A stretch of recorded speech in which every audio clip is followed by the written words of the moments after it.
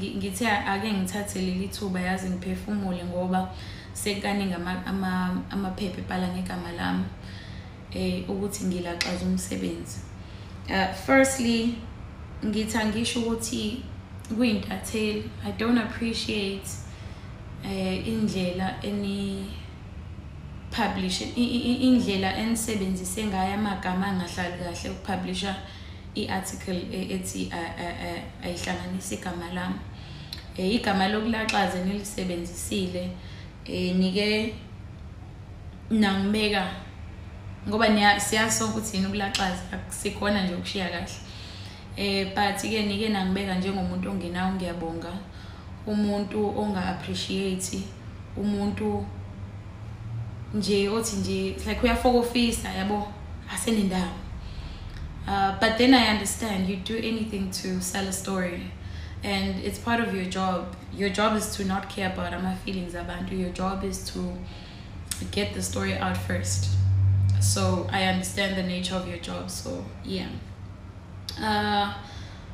So before I get to the actual story, but I also know again I'm a paper, you know, I've done a lot of good.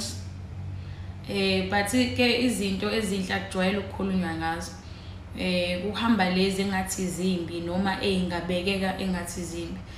Kukaningi ngenza izinto ezinhle kodwa angakaze ngiyifice ephepheni. But then again I keep saying I understand it's the nature of your job. Yeah. So kuzoba nama pauses kancane because I need to collect myself. Okay, I come back. So to confirm the rumors, akhona manje ukuthi ngiyashiya emsebenzini. Yebo ngiyashiya.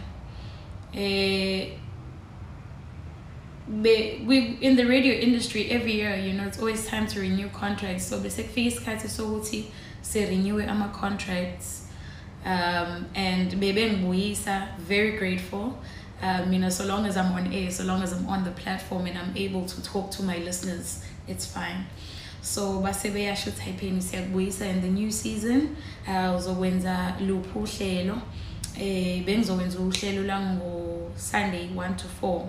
I did not mind. But inkinga ngakumina. Iqale sebesho ukuthi because ngitheme ngibala imali i-show iyodwa since bebe nginika i-show eyodwa.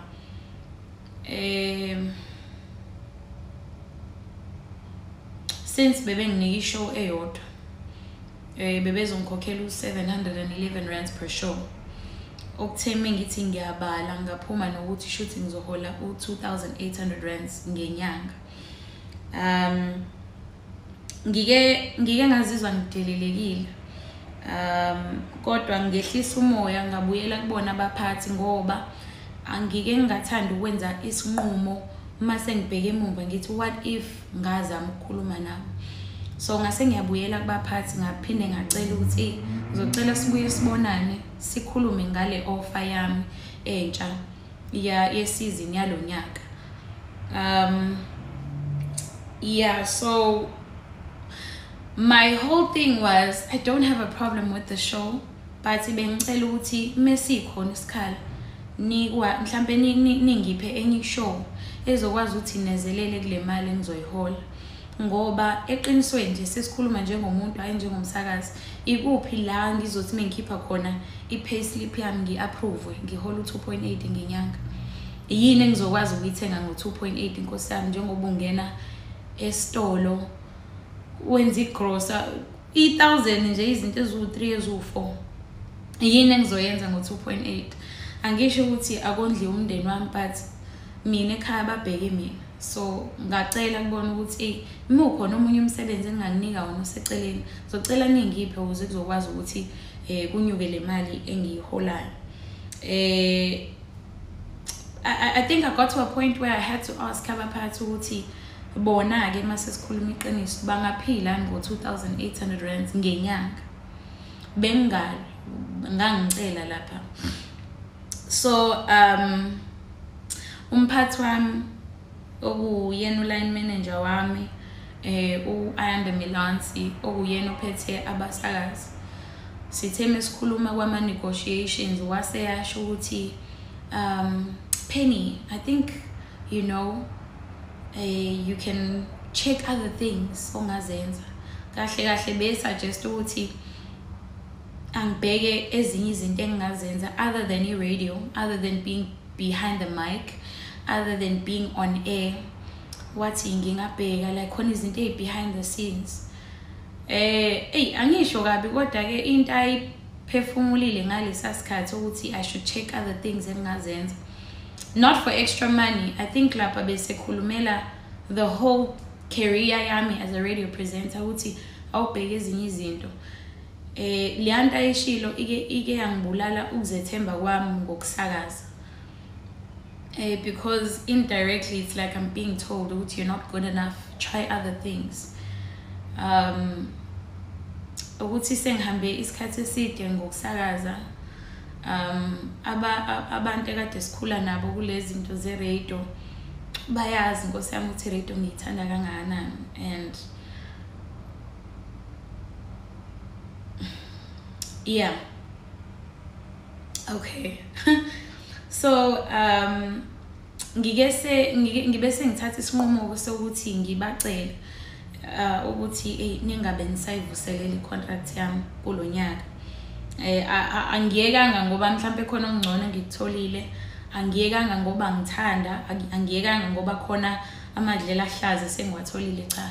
Ngiyeke ngoba imali besengizonikwa yona binganele ukuthi ngingakwazi ukuthi ngiyiphilise. Also umuntu owazi mina Nkosi yami uyazi ukuthi ngikuthanda kanjani ukusakaza. Mina singathi sihamba dlala i-radio ngehlisa ingoma ngisakaza. And umuntu owazi mina uyazi ukuthi Gagasi ngilithanda kanjani, and it's one company ebengingayitshela ukuthi ngizofika la ngithi ngifuna ngifuna ukushiya khona. You know, I love Gagasi FM. But it's true, I'm not coming back this year, and ize kunjalo ke ngithi angibonge Gagasi for the opportunity that was given to me 2 years ago to showcase my talent. And I actually used to find it funny when one of my articles abhala ukuthi Ntuli is the most paid radio presenter. But that's a story for another day. I also hope kubantu engiye ngibasize mhlambe ngemali bazobona ukuthi ngisuke ngisiza ngoba ngithatha iphaketheni lami nginayo ngaleso sikhathi, hayi ukuthi khona imali ephathekayo ngiholayo.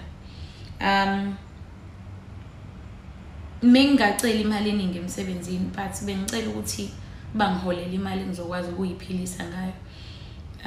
Hayi ukuthi ngiphakeme noma ngizibukela phezulu, but into ebengiyicela ukuthi please at least value me. Yeah. I had a long conversation nobutwan nomndeni. Sathi mesikhuluma before phuma ama articles, sathi mesikhuluma wathi sis dadwethu ngicela uhambe. Uhambe futhi ungali ngoba mina ekhaya ngafundisa ukuthi isihlahla asinyelo. So bengizohamba peacefully, of which I'm doing, but kuthe mekuphuma la amaphepha ngabona ukuthi igama lami lizopendeka njengomuntu mhlambe owenza into wrong, so ngase ngithi awuthi ngisase ngisibeka ke izathu sami sokuhamba. But ke yize sekunjalo, I just want to say sengivala to those aspiring radio presenters who want to do radio. I will tell you this, Gagasi FM is one of the best companies to work for, so shoot your shot.